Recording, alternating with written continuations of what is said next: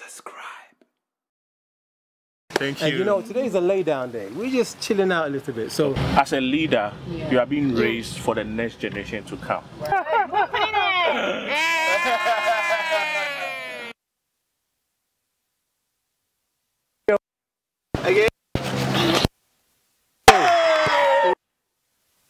And when you come to our local language here in Ghana, especially the Ghana language is getting lost.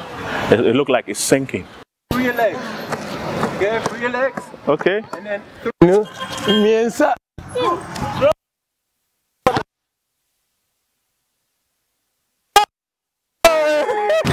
Okay, so, and action.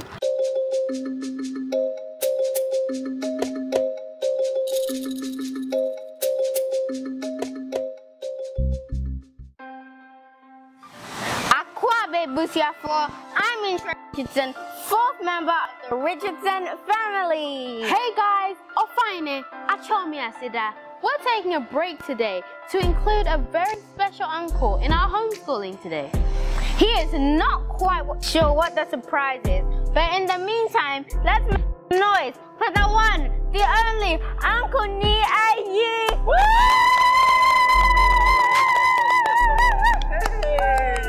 How are you? Well, very well, thank you. And you? I'm fine. I think because of you, I have to reduce my size so that we become equal. So, yeah. Can you guess the surprise today? I'm not good at guessing, but I'm ever ready for whatever surprise you have for me. Hey, no. You can't spoil it for Uncle Nii. We're glad to have you with us today. Thank you. And you know, today's a lay down day. We're just chilling out a little bit. So we want to ask you a few questions, talk about your journey and how you got to where you are, influencing the world through YouTube. And on top of it, we also want to see some skills. I heard you're a bit of a... What are we going to see? Guys, without further ado, time is gone. We need to hit the road. Let's go. All right. Okay. So. Extra! Oh, nice. Welcome to the super fast of Tales for the One, dear Annie, Uncle Nii.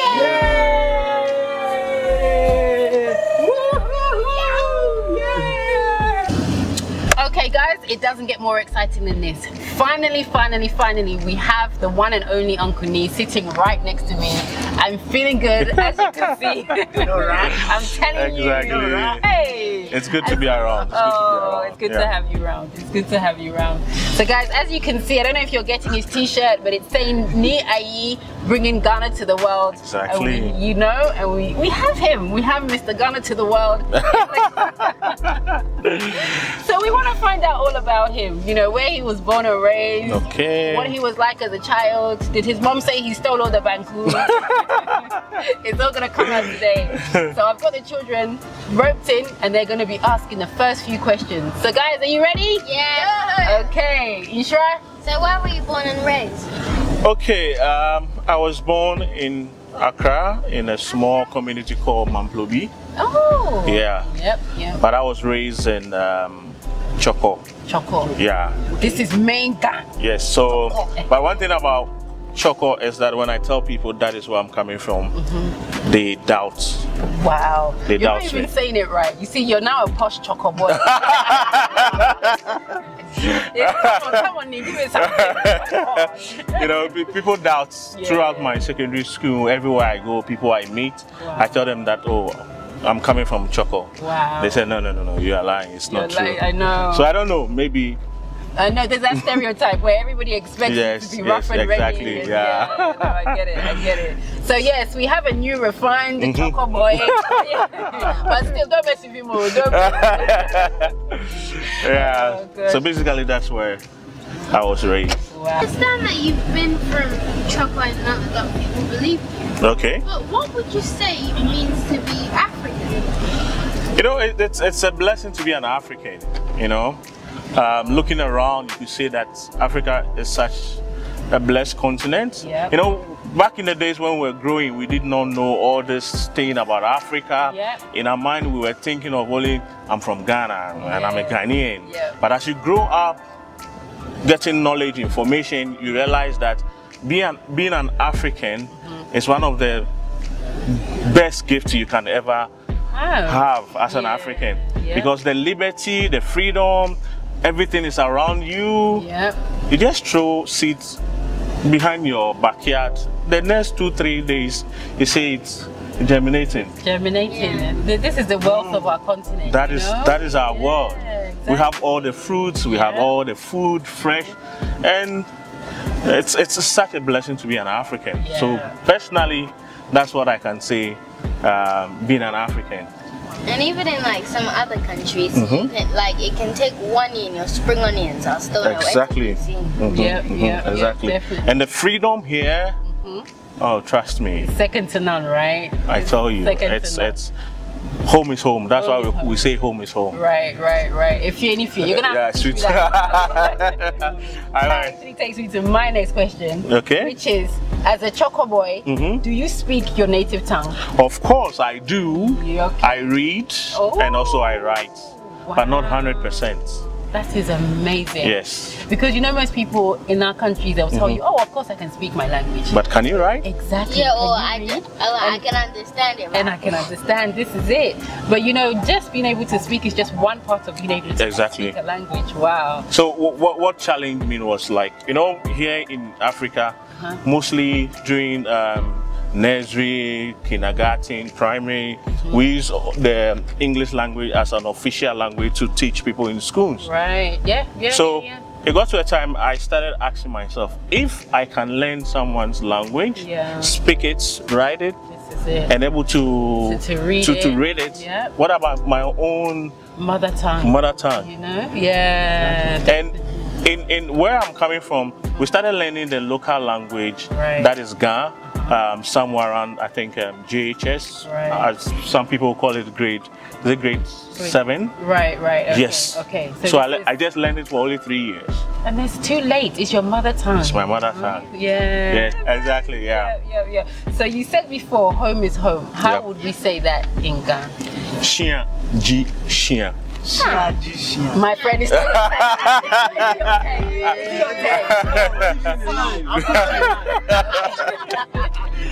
okay. You have some show-offs in this car. Exactly. So, Uncle Nii, we're gonna go around and we're gonna judge who said home is home the best. Who said it best? Okay. All right. Okay. Okay. Ready? Go. Shia. Okay, Uncle, just remind her one more. Okay, Shia, G Shia.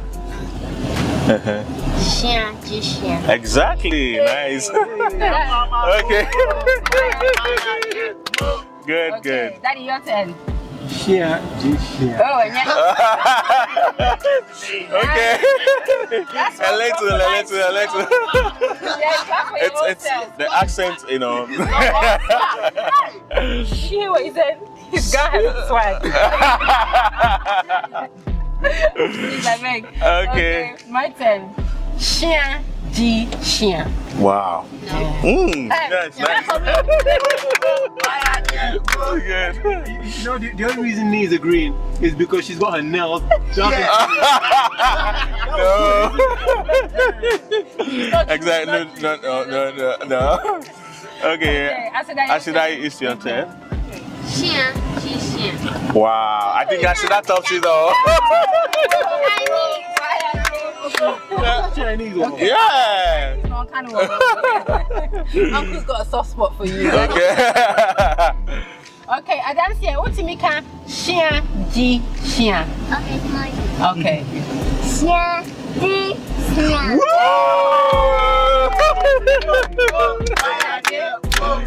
Nice. That's nice. Great. So Uncle Joseph, Uncle Nii, feel free to just let everybody know that I'm the winner so we can move on. Okay, so I think you are, but unfortunately, someone has overtaken you. That is Ashida. Ashida has overtaken you. Uncle Nii, today you will get Noki back.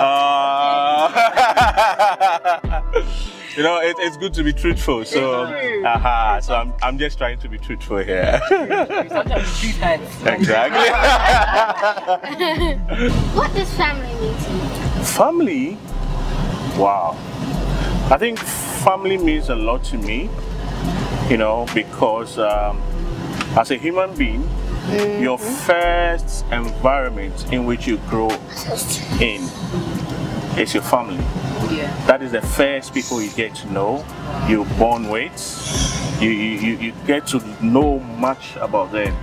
And it's so unique that there comes a time you realize that there's something unique about that family that everybody portrays. And in Ghana, let me say in Ghana, we say wekuji weku. Weku, it really means a lot, because whatever that happens to you, wherever that you go, family is family. Do you get it? It's just like the prodigal son in the Bible. You go away, you offend them, whatever that you do, when you come back, they still have that big heart to forgive and accept you. So family is one thing that I don't joke with. Right. Yeah. It's all you have. You can't replace them. Exactly. Exactly. Friends. Everybody will love you. People will cherish you. They will love. But the moment you drop down, it is family that will still accept you for who you are. They say blood is thicker than water. Right? Yes, that they say. Exactly. Wow, that means a lot. So, Shishi, you hear that? Yeah. Well, are you okay? Yeah. She's absorbing, taking it all in. Right. Now, Uncle. Yep. Who would you say inspired you the most? Okay, I would say it's my dad who inspires me a lot. Wow. Because when I was growing up, I looked at him, the way he's able to take care of the family. You know, we didn't understand anything. All that we need, we go to daddy, we want this, we like that, and he's able to provide it for us. Yeah, the provider, that's it. And the fact that he has been able to take care of us to school throughout all the stages, he's really inspires me a lot. So I said to myself that I need to be twice of who my dad is. Whatever that he has been able to achieve, I need to do more than what he is. And fortunately for me, when I got married, the respect increased to more than 200%. Exactly. Oh, good. So there we go. Daddy Nii. Yeah, because it really comes with a big responsibility. You never understand it till you reach to that stage. Yes. It's very all the time. All the time. God is good. When you're praising fathers, don't praise fathers in front of Interesting. Yeah. So we wanted to find out. We found out who inspired you growing up, but there are days when things can get really tough. Yeah. What would you say motivates you when the going gets tough? You know, when it gets tough, what's kept me going is that I know that life is a journey. Yeah. We all have a destination. Yeah. I used to say to my friends that if you are going for an interview, a job that you really want, and you are going for an interview, you put on your dress nicely, and you are just walking by the roadside, and the car just splashed dirty water on you. What will you do? Will you say you won't go back to the interview? Yeah, of course, if it matters, you have to. You have to. I quite remember those days when I was in tertiary. I was going to school and I had a motorbike. I had an accident. My top got torn. I had some bruises all over me. I had to get up, drive to Katamanton. From Teshi? From Accra. From Choco to Katamanton. Buy new top. Right. Just clean myself and go back to lectures. So if you know exactly where you are going, you are focused, nothing can stop you. There are days things will get rough, but we still keep focused. Yeah, it's a mindset. Yeah, exactly. I love that. That's I call destiny and purpose. So just speaking for all the motorcyclists out there, when they're running the red lights and they're all driving on the pavement, they too, they have a purpose. Exactly.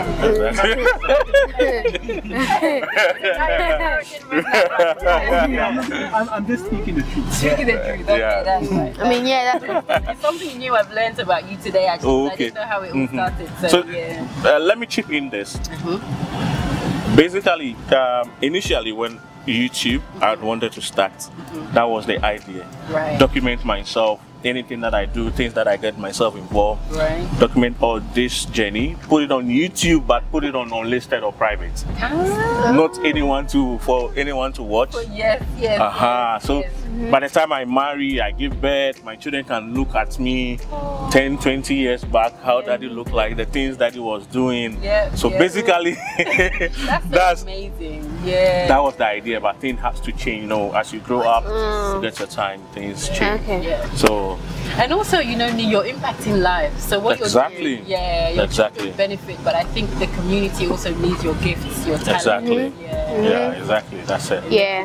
And sometimes I think, you know, even going in front of the camera, there's a quite personal element to it. Yeah. But then sometimes when you're giving yourself to the world, it has a different spin. And sometimes it takes time to be ready to say, hey, I'm ready. I want to give myself to the world. Exactly. No, so true.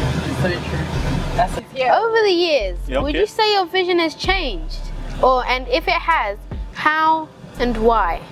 Yes, I would say it has changed because, you know, I used to say that whatever that you are doing as a leader, you are being raised for the next generation to come. Right. So ask yourself that, what are you doing for the next generation to come? If we could fast track back a little, our forefathers fought for us, fought for our independence. They did something for us that which we are benefiting now. Today. So the next generation that is coming, what are you also doing yourself to impact or leave behind for them? So I'll say, as I grew up, the vision changed, but I'm still on focus. And I want to impact more into the next generation that is coming. That's amazing. I have to say, you're doing it already, but you know, the legacies that you're leaving is second to none. It's impactful. It's very impactful. Very, very powerful. Yeah. Exactly. And when that's coming from a child. Yes, exactly. My last question was, as a community, a lot of the time we tend to work apart from each other. So just as you mentioned your channel now, somebody would have felt threatened and thought, oh no, don't mention the channel. But we need to work together collectively to make a difference. Yeah. Do you feel like you've received as much support that you needed from the community? And if not, how can we change that? Okay. With what you just said, I say YouTube is not a competition for us, because we need to come together, because some people are watching you that they don't know of me, but we coming together, they get to know what I do, and they may fall in love with what I do. The same way my people that follows me will also get to know what you are doing, and they fall in love with you. In Africa, I think one of the biggest challenge is support. Yes, I agree. And especially when you are starting something new, people don't see the vision, they don't see where you are going, they don't see the direction you are walking towards. So they stay behind and just look at you. Okay, do it, let's see. So when they see that now the vision start to becoming clear to them, now they start to change and follow. But then you would have gone far ahead from them. So I say, when you start something, don't say people don't support you. You try what you can do best, and also try to help and support others by changing the mindset that we can all support each other. Love that. That's amazing. That's amazing.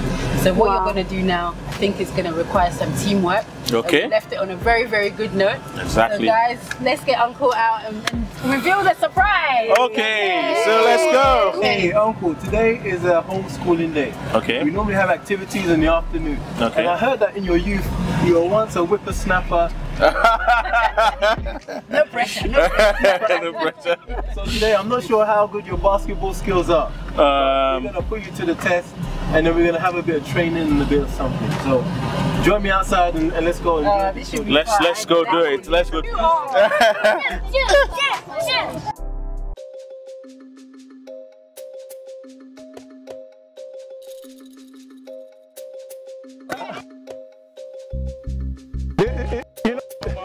know, the thing is.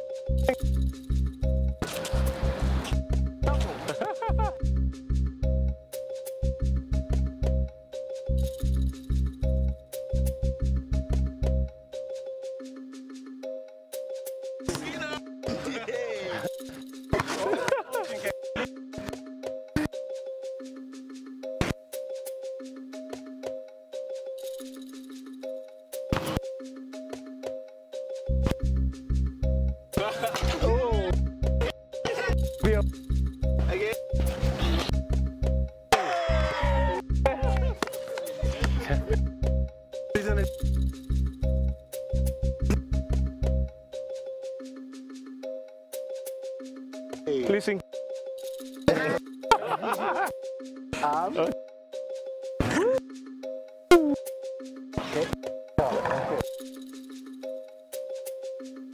Okay.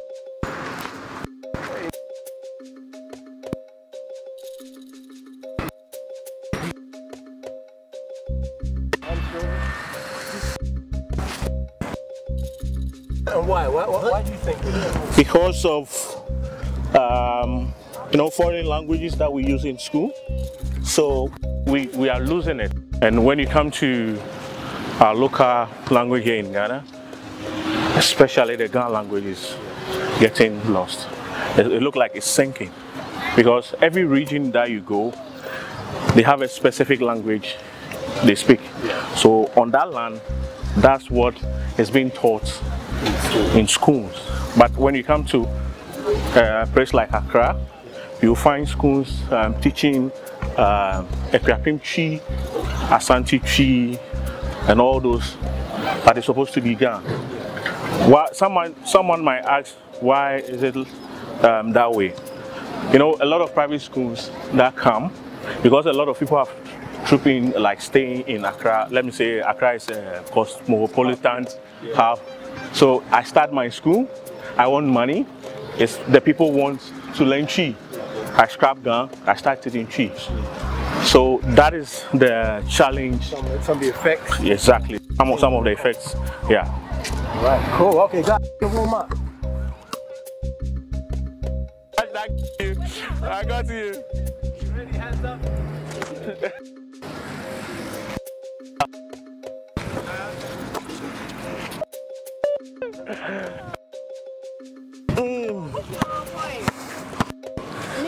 Okay, now we're gonna bounce.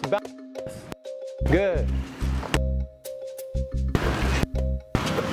And then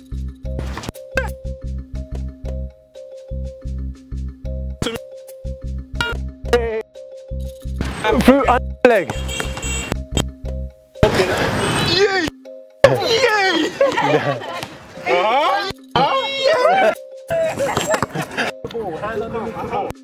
Good. 2, good. Finish out. 1 more. 3.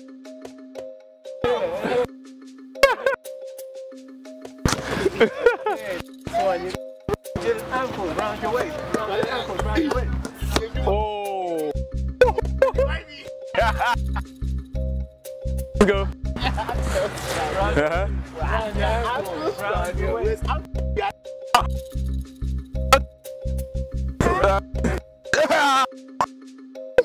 How many? 3? One more time. One more time. Okay. So next level. Dribble the ball.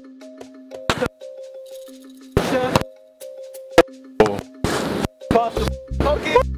All right. Back.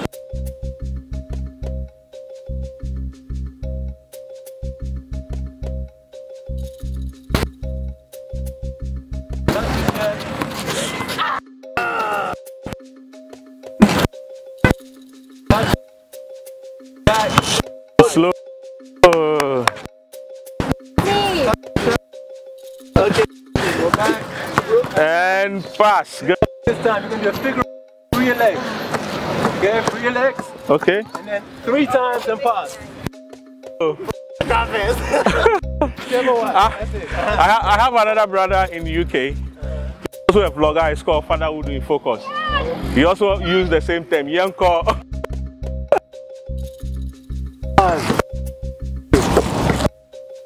You're gonna come underneath the basket here, stand close, bend your knees, and lift your arms up and shoot.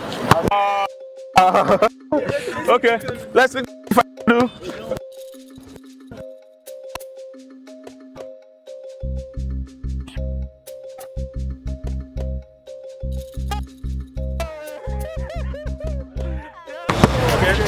Hey, here she comes. Here she comes. Michael Jordan. Oh no! Oh, basketball. Why did you do that? Why did you do that? Huh? Sorry, just go back a little bit, please. This time I know it's gonna work. Okay. Okay, Nii, give me some of that love that you had. Hey, pressure. Oh! Oh! Okay. Ready? Cool. Yeah.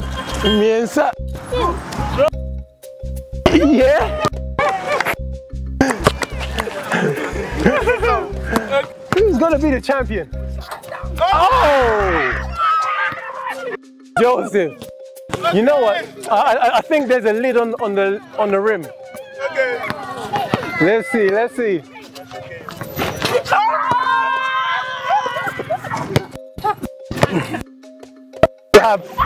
They have disgraced the Destination Africa family. They have disgraced us. Huh?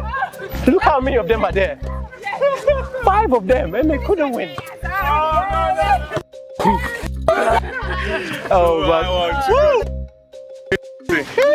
You know what?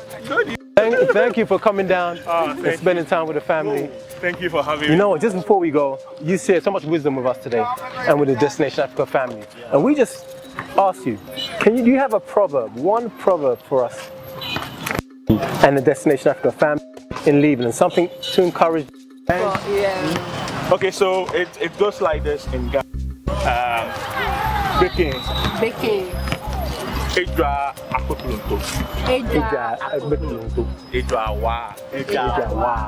Which means, as a child, you don't break the back of a tortoise, but you break a snail. Okay, so that's the translation. The translation. You get it? Now I the obat. Yes. Oh, so we're learning. So please explain that to the viewers at home. Okay, in a simple word, it means that as a child, don't try to extend or go beyond what is not your limit.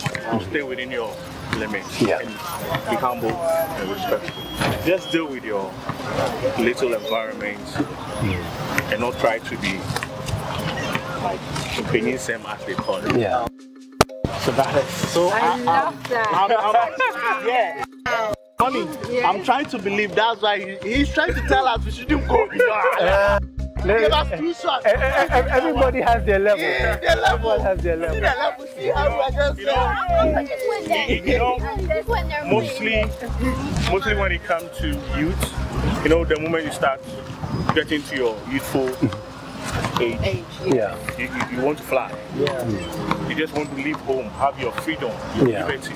But being under your parents or being in the house has a lot that you have to learn, or a lot to teach, so that the time you come out to fly or have your freedom, you're ready. You won't go there mess up.